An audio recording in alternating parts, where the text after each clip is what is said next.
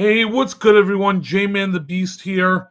And if you do not know who I am and you're approaching my channel for the first time,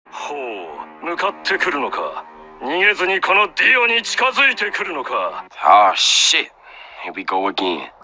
thanks Dio. So as I was saying, I am a Jump Force and other anime gaming YouTube content creator.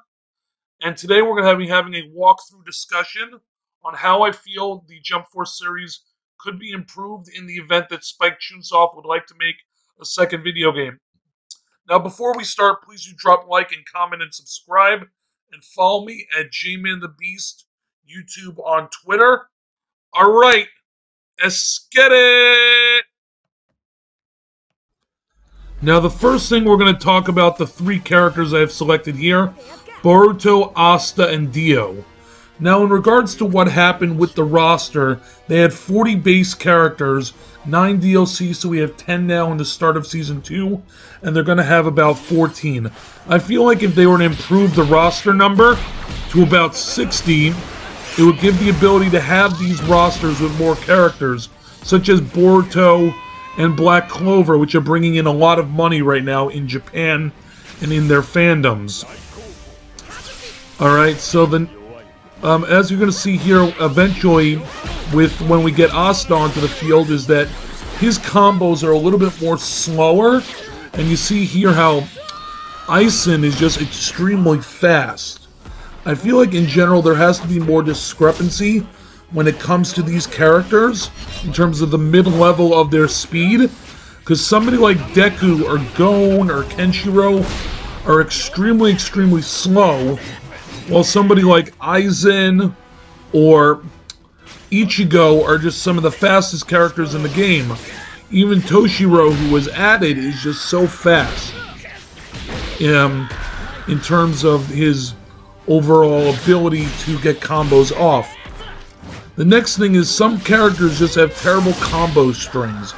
The reason I'm utilizing Asta is because I don't like the fact that you have to add a Y attack to his X attacks. You see that straight spear in order to make his combos work. It's just not a great character design in terms of his attacks.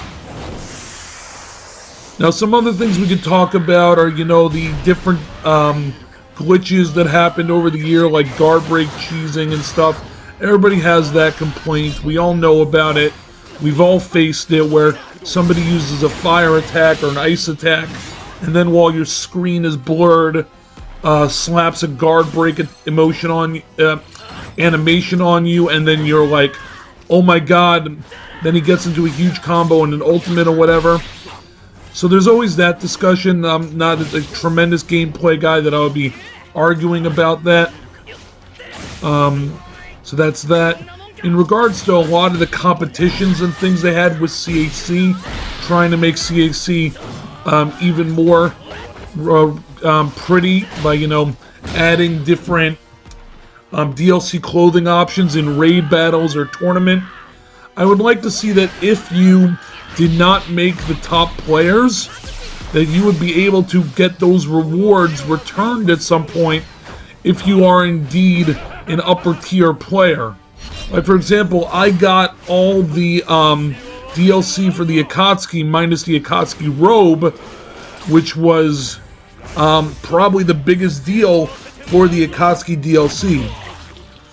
Now, here's another example of a little gameplay fix. With Dio, he has that unblockable move where he goes ahead and he sucks your blood out. I'd like to see a lot more characters have an unblockable move as one of their supers. And I feel like although that would be a little bit OP, it would add to a little bit of more fun to gameplay in that regard of that element. Now, in regards to the story mode was pretty bland. It got exciting at the end, but I'd like to see a more interactive option, or whether you can choose your words or whatever. I would like to see also that more of the characters are talking, maybe the option to have an English dub, because I'm sure a lot of the actors like Sean Shem, who plays Goku, or Yuri Lowenthal, who plays Sasuke, would love to have an English dub option, and that there be more talking in the story mode, etc. Alright, I hope you enjoyed this video. Keep smiling, keep gaming. My name is Jamin the Beast. I'm out. Deuces.